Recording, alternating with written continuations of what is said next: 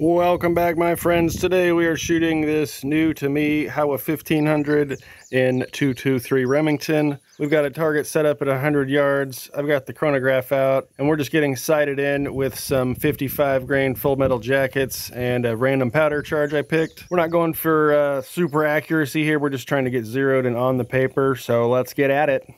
So here we are at 100 yards and we're just getting sighted in here with our 55 grain full metal jacket. We started here and I started walking them in. I got a few in the same hole. I gave it a couple more clicks and now we're somewhere right in here. I've given the gun time to cool down, so we're gonna come back, try these again, see how those group, and then we'll move on to our next project once we're zeroed in.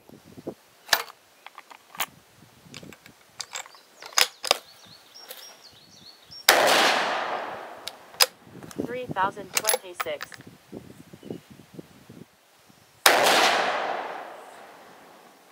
3019.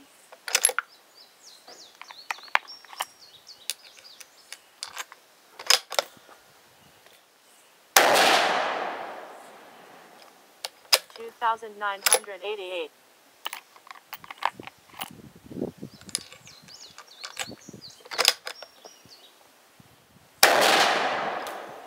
2977.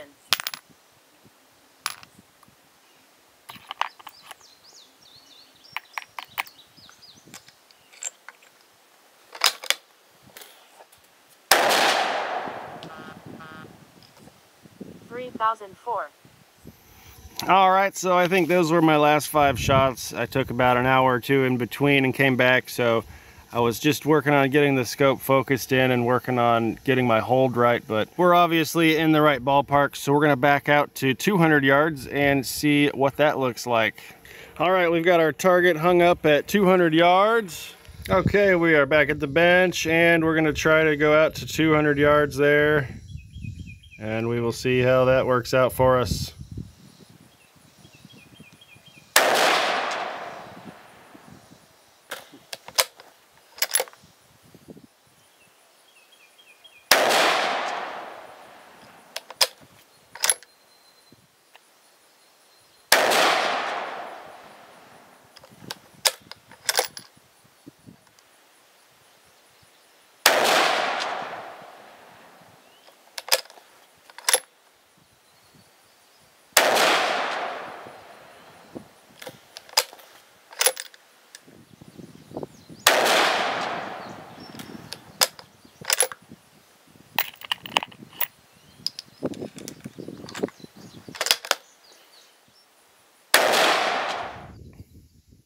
So it's kind of hard to see what we did from down here, so let's take a drive and check it out and see what we did at 200 yards.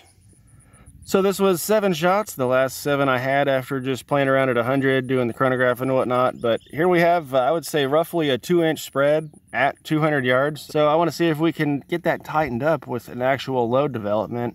All right, so we just got zeroed at 100, and we just shot a little bit at 200. Here's our load data up here. Our average velocity for 5 shots on the chronograph was 3,002 feet per second, extreme spread of 49, and standard deviation of 18.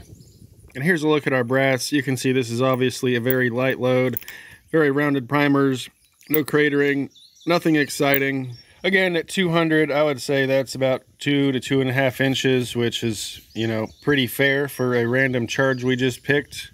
So overall, I'm pretty impressed with our just sighter load we came up with. Anyways, we'll work on fine tuning that. We can at least push it by another grain or so before we find any kind of pressures.